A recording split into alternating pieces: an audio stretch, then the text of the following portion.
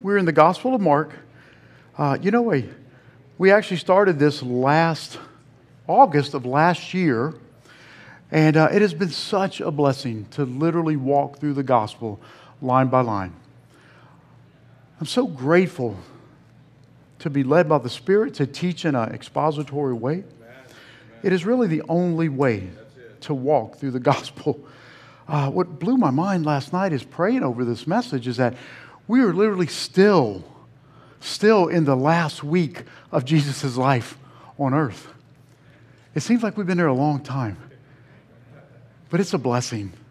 I want to mention that immediately after service, we're going to have a wedding celebration, and I was able to officiate a private ceremony Tuesday, and we're gonna celebrate that right after. Amen.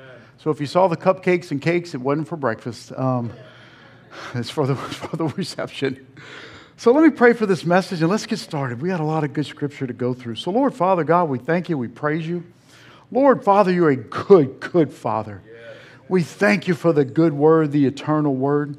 Lord, no matter how much changes in the daily life on this planet, the one thing that does always, and will always remain the same is your word. Amen. I thank you for this message. I pray that only the words you allow me to say are the words that are spoken. I pray that the hearts are ready to receive. In Jesus' name, amen. So the one thing the Lord gave me, and we stick to one thing, is that people seeking conflict over Christ are usually just seeking the comfort of Christ. When people confront you, become adversarial against you, they are truly seeking comfort in their life. They do not realize that you've got the answer. Or maybe they do, which is why they are confrontational. You know, it's important to understand this because it's easy to get locked into defending Jesus instead of loving the combative person. But the truth of the word is like a lion. It doesn't need defending. Just set it free. And the truth will defend itself.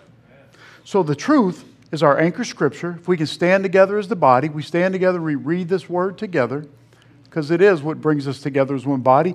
And it comes from Mark 12, 28, 34. It's the Scribes, which is the first commandment of all. So let's read together as the body. Then one of the scribes came, and having heard them reasoning together, perceiving that he had answered them well, asked him, "Which is the first commandment of all?"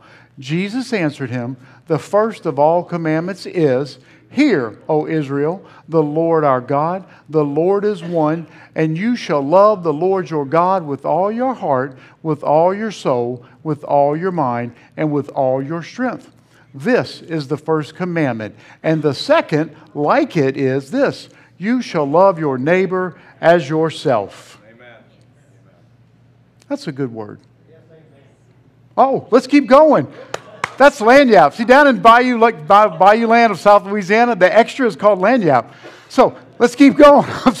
There is no other commandment greater than these. So the scribe said to him, "Well said, teacher. You have spoken the truth. For there is one God, and there is no one but He. And to love Him with all the heart, and with all the understanding, with all the soul, and with all the strength, and to love one's neighbor as oneself is more than all those burnt offerings and sacrifices." Now, when Jesus saw that he answered wisely, he said to him, "You are not far from the kingdom of God." But after that, no one dared question him. Now that's an even better word. Oh, that's some lanyard scripture. Extra scripture is always good scripture. So let's walk through this. I want to set the tone once again. If you recall, Jesus has been in the temple and he has been confronted by group after group after group. And what they've got to do, they've already set in their mind that they've got to kill him. They've got to stop. They've got to put an end to it. But they also know, the powers that be, that he's got the heart of the people. He's got the attention of the people. So just recall, now we're in our next phase of attack. So let's go to Mark 12, 28. Then, that's a key word, one of the scribes came, and having heard them reasoning together, perceived he had answered them well, and he asked him, "Which is the first commandment of all?" What I want to make sure, I keep encouraging you guys, when you read Scripture, look at it as an investigator. Look at context analysis. Then means what? Who's up? Who's next? You see, Jesus had already dispatched the Pharisees and the Sadducees. He even had to go with the Herodians. And the Sanhedrin council, they were the ones orchestrating everything. But then comes the scribes. Like Jesus is probably like, man, is that enough? Not yet. So who are the characters? Who are the scribes? It's very important that we understand the characters at play so we understand the game. See, the scribes actually started off, we know the word scribe. The word scribe, it means it's someone who writes, someone who takes notes. And that's where they began. They began as the note takers. Now, because they were able to record the spoken words, they eventually began to read those words. And they were able to gain knowledge based upon those words that they were able to read and write. That's why education is important. And then they rose up to become religious scholars. But the reality of it was they weren't social influencers or anything like that. They're basically what they are today. They're like the trolls on social media. You post something about God and they're waiting to attack you. It doesn't mean they've got any clout or any standing or really even understanding. I just want you to be aware. The same characters that were attacking Jesus then are the same trolls that are attacking us today. Nothing changes. So when it says that the scribes came, in the Greek, that word is so important. Came to. It means come to, approach, draw near spiritually. Draw near spiritually. You see, if you remember, every one of these religious elites who came to Jesus at this time of testing in the temple, Jesus didn't come to them. Didn't send them a little calendar invite. They came before King Jesus. I will tell you, they probably never came before anybody in their life. Yet here's the king, and they all come to Jesus. Whether or not they know what they're doing, they are doing what we're all going to do. We will all come before the king. Mark 12:28 continues. And having heard them reasoning together, perceiving that he had answered them well. This scribe, when it says heard them, well, who's the then? Remember last week we were talking, 2 weeks ago, it was the Sadducees. Remember they concocted this great scenario about marriage and the resurrection. And they were going to trip Jesus up. If y'all remember that, one sister, she wound up marrying 7 brothers. And Jesus answered them correctly, that there will be no marriage in the resurrection. There's only one wedding, and that's with us and the groom. You see, Jesus, the attacks have been relentless and relentless. So I want to walk you through the way that he responded and the way that we're called to respond. Mark 12:28 continues. Asked him, and the scribe asked him, which is the first commandment of all? You see, these words are so important to understand, to dig in to what's really being asked. As an investigator, you learn not just to hear what's said, but how it's said, why it's said, the way the person responds when they're saying what they're saying. When this scribe asked him, the Greek word for asked is epirato. And it means, in the Greek, to interrogate or to question. But you go to the Hebrew, it also means to seek after, to desire an acquaintance with God. You see, this scribe right now is kind of double-minded. He's doing the duty that the world put him up to. You go in there and you trip up old Jesus. But he's heard him answering the truth of the word before. He's watched him bat down every one of these attacks from the Pharisees and the Sadducees and the Herodians and the Sanhedrin council. And now it's his time to step up. And what he probably woke up that morning with fresh pressed garb and thought, I'm going to get him today. As he stood there listening to the true holy word of the Lord, his heart began to flutter a little bit. He wasn't as much combative as he was curious. So when he asked that word, the word asked does mean to interrogate, to question, but more importantly, it means that he is seeking a desire for an acquaintance with God. You see, the scribe purposely asked Jesus because he was at a time of confliction. What I want to share with you is an equipping moment. When you're sharing your gospel witness, we know that the devil's overcome by the blood of the Lamb and the power of our testimony. Share the word of the Lord. Even someone who may appear combative and uninterested, that word of truth will begin to resonate, to transform their minds. Do not be afraid, based on appearances or perceptions, to share the word of the Lord. Even the hardest hearts have been softened. I know I can testify to that, and I know a lot of us can all testify. Some of the hardest hearts have been softened by the word of the Lord, and those hearts were once ours. What I will tell you as an equipping moment, because we're an equipping church, even when people try to disprove God, they're actually in search of a reason why they cannot accept Him as who He says He is. You see, we're pre-programmed with a desire to know the Creator. Most atheists will testify, former atheists, that they came to Christ while they were trying to prove that He doesn't exist. Again, I want to remind you, church, do not give up on witnessing to people because they don't respond the way you expect.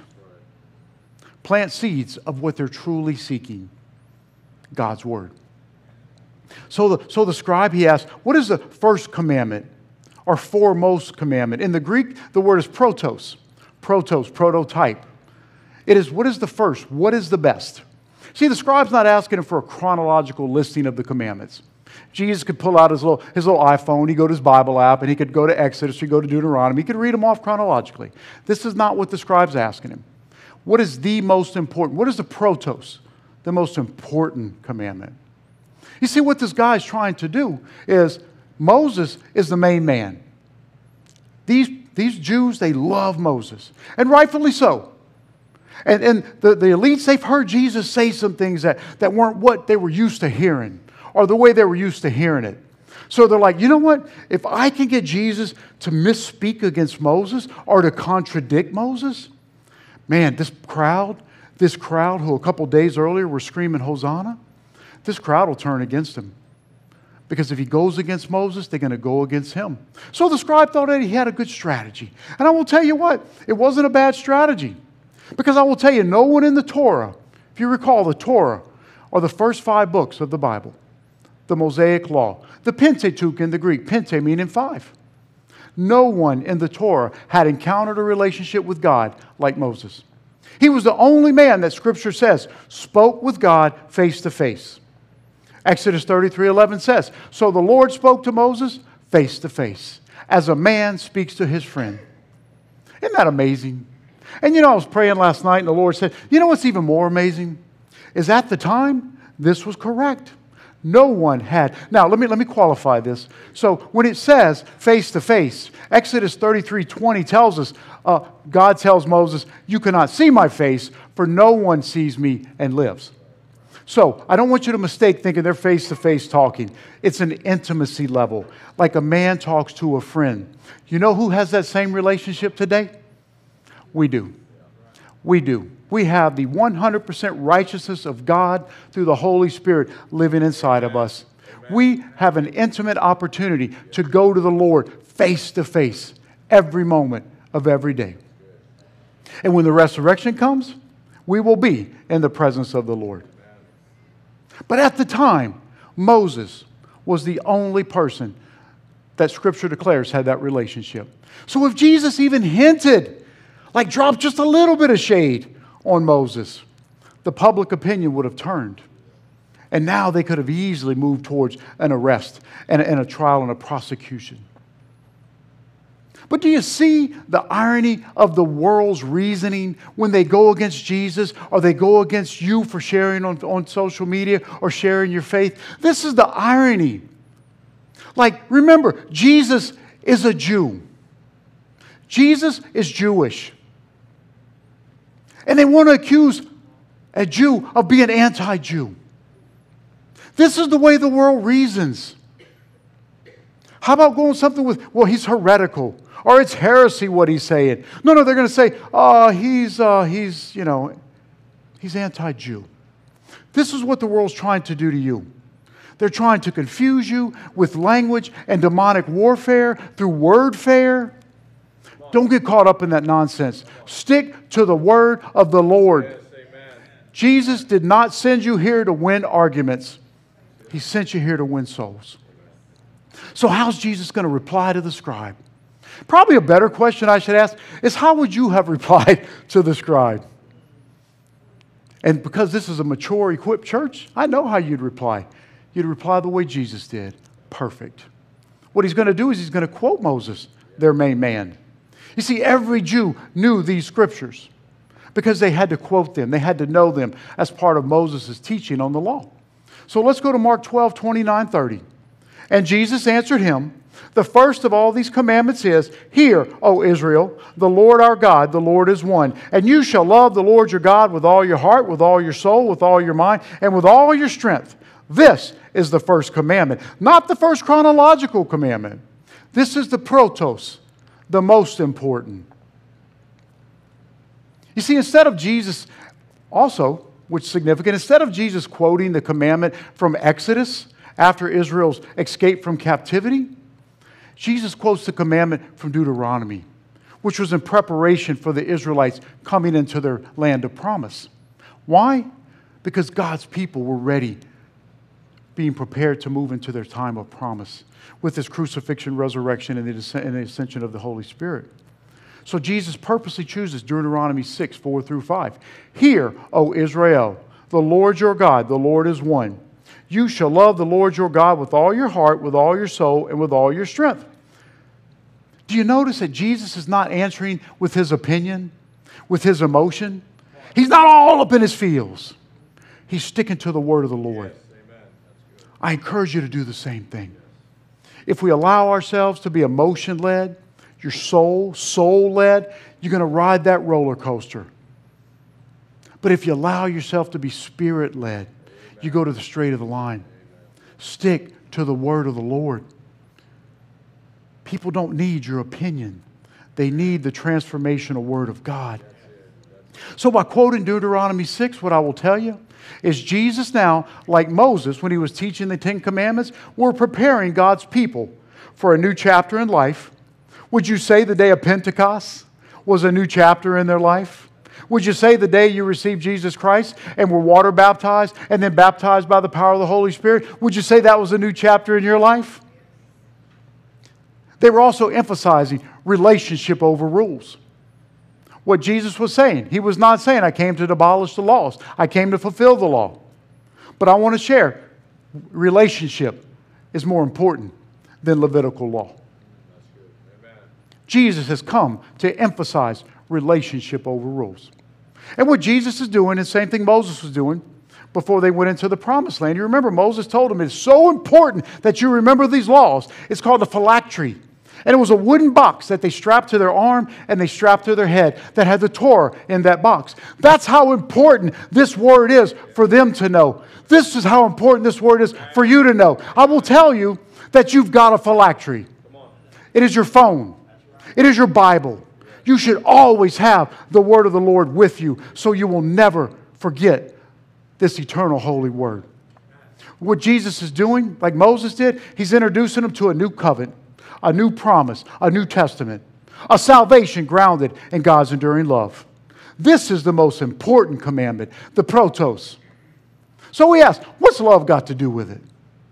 What's love got to do with it? Well, let me tell you something. When Leah and I first met, we got very, very different personalities.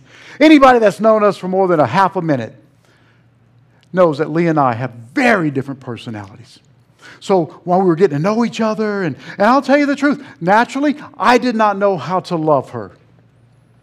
You see, I would ask her, I'd invite her to the gym, and I'd offer her pieces of chocolate cake. And she'd like, no, I don't want to go there, and I don't want to eat that. And no matter how many times I offered, she said no. She don't want to do that stuff. Like, what good would it do for me to insist that she receive love on my terms? You're going to eat some chocolate cake. You're going to come to the gym. That's insanity. But you know what we do? That's what we do to God. We insist that He receive our love on our terms.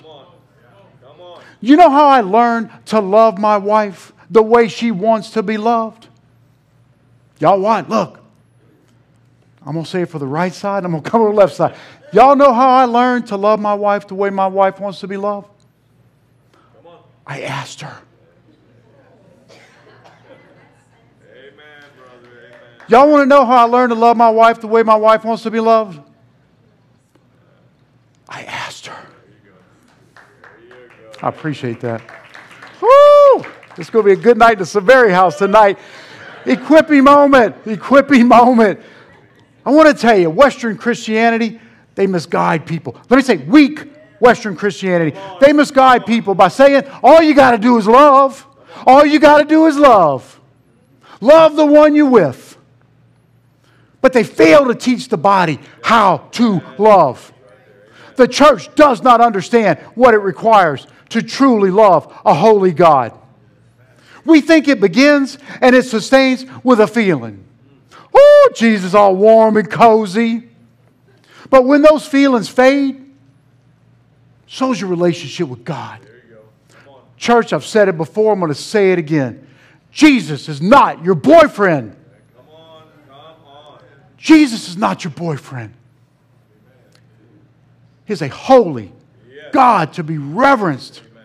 Loving and worshiping the sovereign holy God is not based upon how you feel or what He's done for you lately. Like love for God and loving puppies is not the same thing. Then how are we supposed to love God? Here we go again. Hey, y'all. Ask Him. I know Mikey knows the answer already. How are we supposed to know how to love God? Ask Him. Let me tell you something. We don't even have to ask. It's already in the book. Deuteronomy 10, 12, 13. And now, Israel, what does the Lord your God require of you? How do we love God? How does God want to be loved? Well, let me tell you. He requires only that you fear the Lord your God, live in a way that pleases Him, love Him and serve Him with all your heart and all your soul. And you must always obey the Lord's commandments and decrees that I'm giving to you for your own good. Amen. For your own good. Like I learned for my own good to be good and live in that good is to love my wife the way my wife wants to be loved.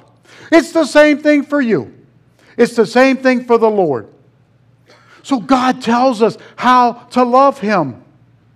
I will tell you that teaching a watered-down Word of God, it might draw people into the building, but it does nothing to turn them away from hell. Come on.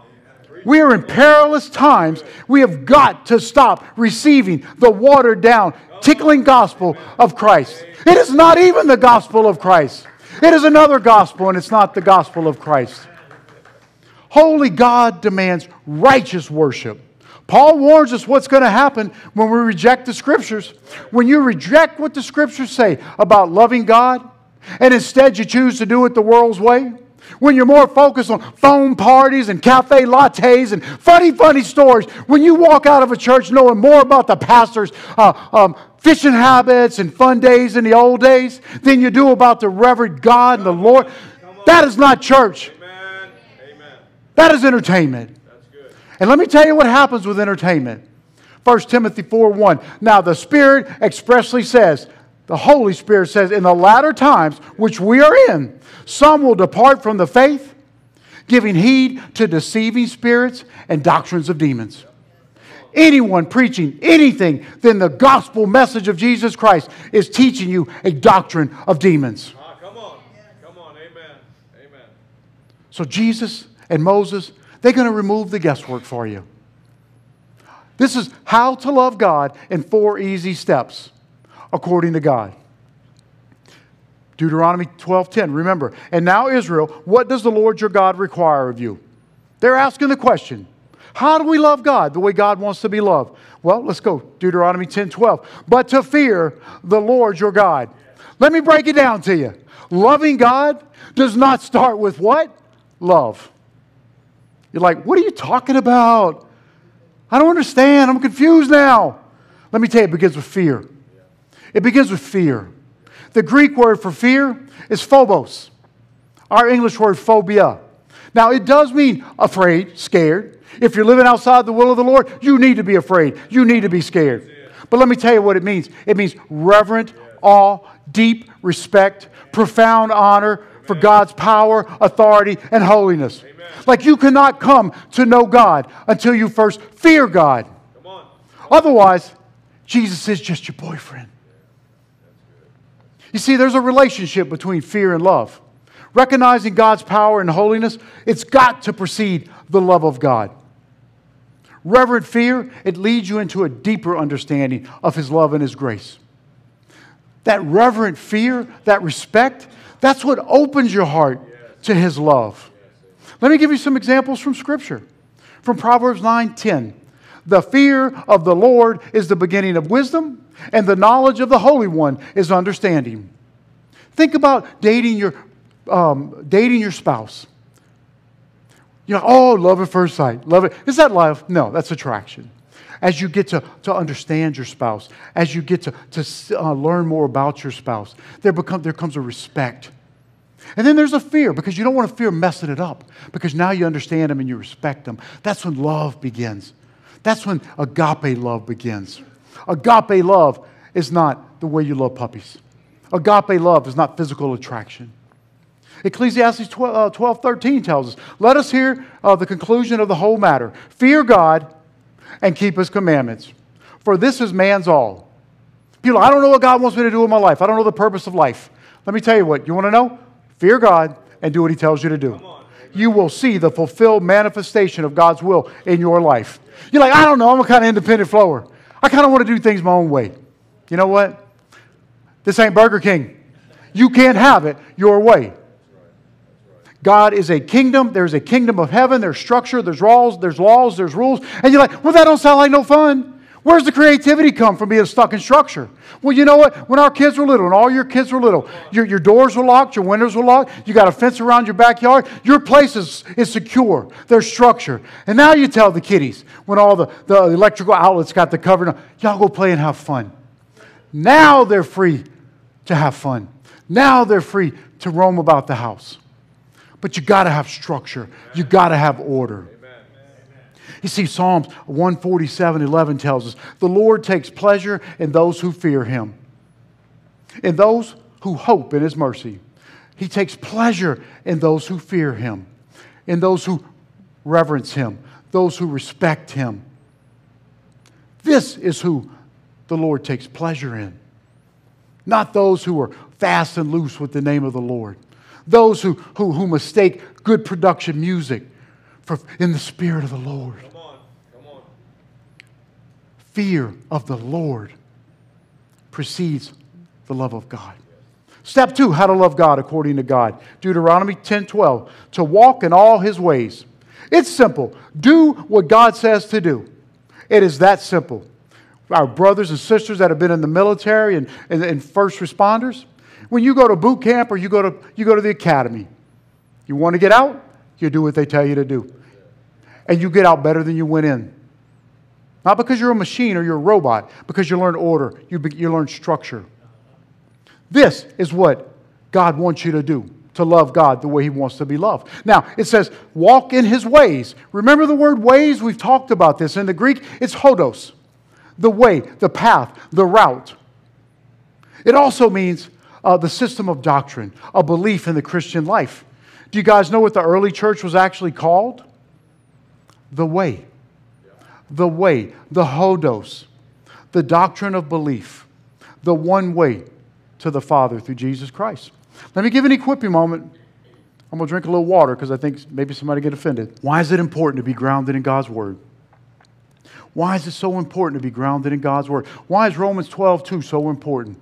To do not be conformed to the patterns of this world, but to renew your mind daily. How do you renew it? By the reading of the Word. Well, let me ask you a question. Let's say this year, in 2024, somebody bought you a ticket to Singapore, and you're walking through the streets of Singapore, and you're like, hey, I'm in Singapore. It's 2024. Oh, there's the Pope, and he's going to give a speech. And you hear the Pope say, all religions are a path to God. Let me ask you something. How do you feel about that statement? How do you feel about that statement? Well, you know what? Maybe you'd agree, because it sounds religious from a religious man. And say, you know what? All those religions should coexist. We should have peace so we can all get to heaven. He's right. Do you realize that Satanism is a religion? Should we coexist with evil? Should we coexist with darkness? Should we coexist with sin? But you know what? If you're not grounded in all the ways, you might hear that and go, There you go. man, that old boy's right. And then you call your friends and go, whoo, he was right. Those are doctrines of demons. Or let me tell you, let me do this. This is what our church would do because I know the body that we've equipped. Maybe you've spent your time renewing your mind daily with God's Word. And you know the truth about the hodos, the way, the path. Because I guarantee you, we all know there's only one way, there's only one path to God the Father. John 14:6 tells us, and Jesus said to him, this is Jesus saying to him, open up your family Bible, knock the dust off, look at the big font red letters, and it's going to have this statement in it. Jesus said to him, I am the way, the truth, the life. I am the way, the hodos, the truth, the light. No one comes to the Father except through me. Amen. Not through all religions. Not through puppy love. Not through sweet emotions. It is only through Jesus Christ. Step 3, let me push this up. I want to be a good steward of time. Step 3, how to love God according to God. Deuteronomy 10:12 continues. And to love Him. All that the world calls love is not God's love. Come on. I will tell you, it's just like saying, well, all water is drinking water. Well, if that's the case, drink out of the toilet and let me know how it comes out. All love is not God's love. You cannot love a holy God on how you love others in the world. Come on, amen. Amen. I will tell you, the love for God is not the same way that you love your cash or your cat or your car or your coffee. I challenge y'all, be careful using the word love. Make it special. See, this is why Moses and now Jesus are emphasizing to love God, how God wants to be loved. It's unfair if all the church tells you is, y'all love Jesus. Y'all go love Jesus. And you know what? Your whole life you grew up in an abusive relationship.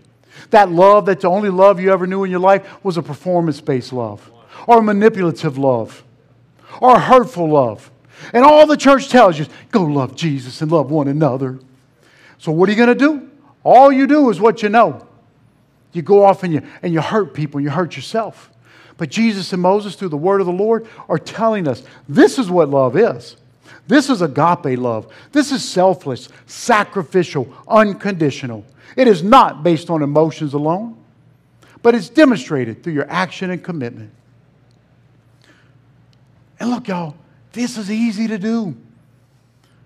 I look at stuff on social media. It's like 10 hacks to improve your health. I'm like, I can't do all that. This we can do. Amen. So step 4, how to love God according to love. Deuteronomy 10:12 continues. To serve the Lord your God with all your heart and with all your soul. This is what He's asking you to do. Give everything you got to the Lord. I'm telling you, whether it's worshiping or serving or tithing. Tithe means 10th. It don't mean 3% or 4%. You can't negotiate the meaning of the word tithe. Amen. So when it says give everything, your heart, your soul, your mind, your strength, and apply it to your daily application. Let your first fruit be given to the Lord. Let your first words in the morning be, thank you, Jesus. Amen. Give your first fruit, your first words to the Lord. Even in tithing, it don't mean give Him 9% and be like, I checked the box. You didn't. You didn't do what the Lord's asked you to do. So I will tell you, let me go down a little bit.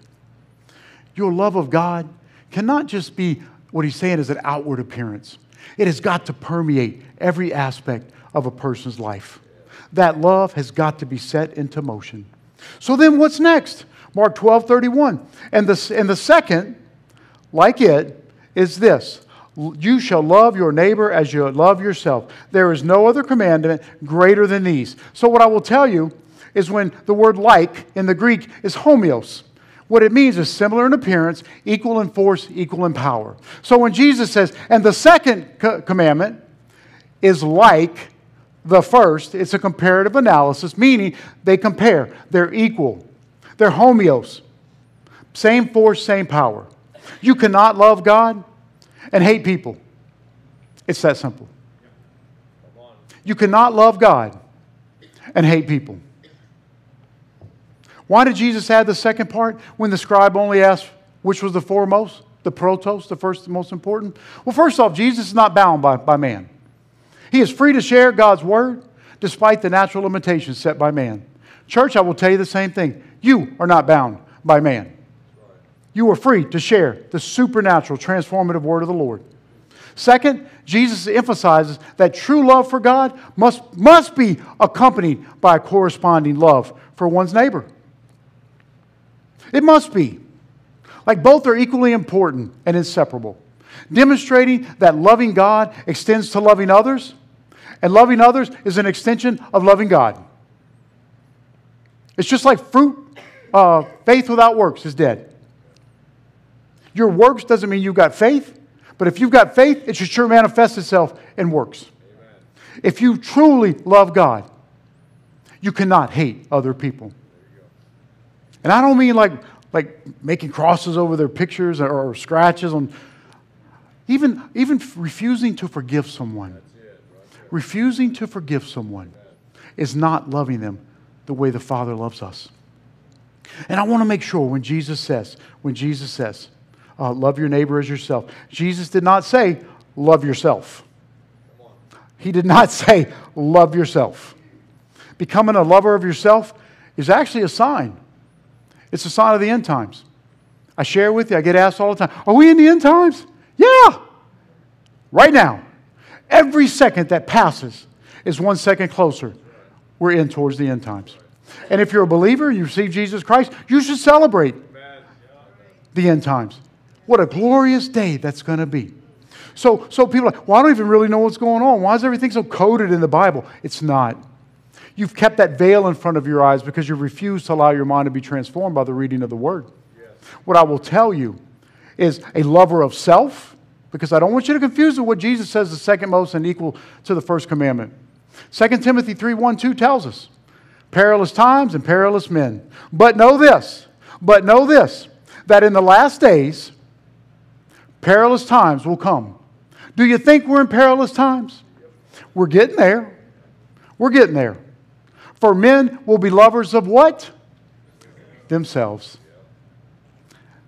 Now, I don't want to be accused of being sexist. When he says man, he's talking Adam, anthropos, humanity. He's talking about the only two genders that there are, male and female. So ladies, you're not off the hook. For men, women will become lovers of themselves. This is a sign of the last days. Lovers of money, boasters, proud, blasphemers, disobedient to parents, unthankful, unholy. Do you believe that we're in the last days? I do too. Keep your focus on Christ. Keep your focus on Christ. So let me wrap this up. I'm moving towards the end. I know Kurt likes to make his way up. Did Jesus convert this scribe? Well, if you read 12:32-33, so the scribe said to him, well said, teacher, you have spoken the truth, for there is one God, and there is no other but He. And to love Him with all the heart, with all the understanding, with all the soul, with all the strength, and to love one's neighbor as oneself is more than all whole burnt offerings and sacrifices. I don't want you to miss this. I don't want you to miss. Remember, reading the Scripture, be an investigator of what's said, why it's said, who says it. You see, the scribe, they are bound to the written word of the Lord. They did not believe in revelation. They did not believe in revelation. If it ain't written, it ain't real. Yet, I want you to catch this, yet he mirrors Jesus' reply when Jesus added from Mark 12:33, and with all the strength. Do you see what's happening? The world, the demonic world, they sent in an enemy. And Jesus is making an ally. Before we came to Christ, we were all enemies. We were all raging against the wind, raging against the world, raging against believers who we didn't understand. And with the compassionate heart of a father and the eternal truth of the word of the Lord, we came to be an ally. We came to be a co-heir with King Jesus. We became part of a royal priesthood. We all became ministers. You see, even when people want to attack your witness, they understand the power and the truth of God's word. Not your opinion, not your argumentative skills. I will tell you, like my spiritual father told me, he used to think he had the spiritual gift of criticism. I thought I had the spiritual gift of out-arguing everybody. Church, that is not a spiritual gift. So I will tell you, Mark 12:34 says, "Now when Jesus saw that he answered wisely, he said to him, 'You are not far from the kingdom of God.'" Despite being under attack all day from the Sanhedrins and the Pharisees and the Sadducees and the Herodians and now the Scribes, Jesus remained under control. He responded with the truth of God's word to deflate the outrageous allegations made against him. When Jesus said, "You're not far from the kingdom of God," he is encouraging this brother to gain the full truth of the gospel message. And to wrap into finally in Mark 12:24, but after that, no one dared question him. In the word dare in the Greek is talmeo. It is to be bold. It is to be courageous. Like when we used to work the streets, we said, he took your courage. They took your courage. What Jesus did with the compassionate word of the eternal Lord, he took their courage. He took their talmeo. What you'll find is when one domino falls, they all tend to tumble.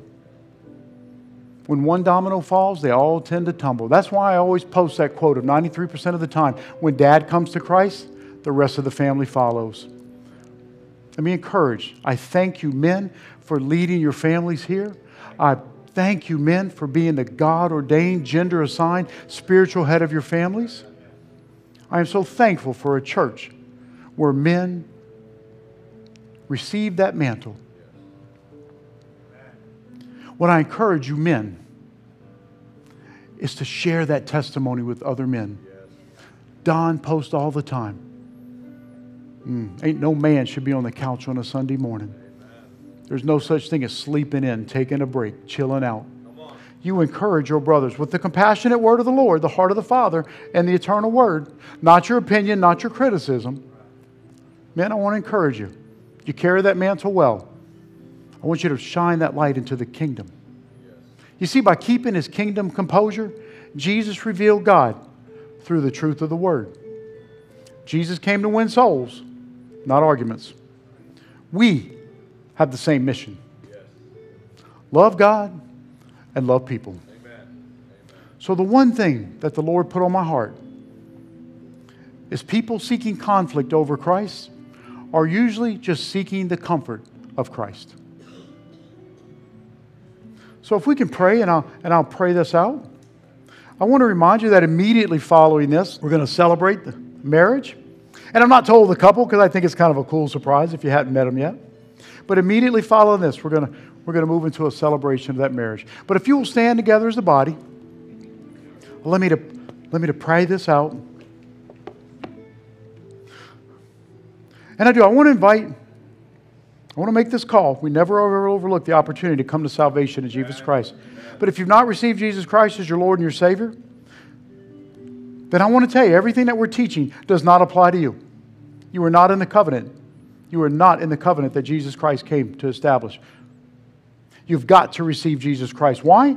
Because He's the Hodos. He's the way, He's the path, He's the route.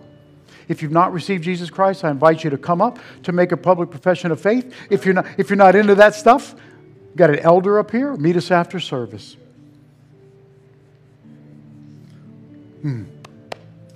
Lord, Father, we thank you. Lord, we praise you. Lord, we are so, so thankful. Thank you, Father God, for not leaving us like teenagers trying to date their first girlfriend, just messing up and bumbling and stumbling relationships. Thank you, Father God, for giving us an eternal word on how to love you the way that you demand to be loved, the way you deserve to be loved. It is a holy, reverent, all in love. Lord, I pray that the body receive this message. I pray that we receive this word, that the Holy Spirit impacts it upon our spirit. I pray that we go forward, understanding that it's not a puppy love, that we're not just to be nice to other people, but we're to show them the compassionate heart of God the Father. Lord, we're in a special time. We're in a special time, Lord. We know this. We know that we're moving into the perilous days. But I know we ain't seen nothing yet. Lord, thank you for rising up and equipping church that's been called to Ephesians 4, 11, 12, to equip the saints to do the ministry, to edify the body and go out and do ministry, Father God. I thank you for calling this church to build a warrior culture who are not afraid to swing the sword of the Word. In that, Father, I praise you for a body that has the compassionate heart of God the Father. So, Lord, we thank you, we praise you, we honor you with our words and our actions. Lord, we go all in for King Jesus. Amen. It's in His name we pray. Amen. Amen. Amen. Thank you, Lord.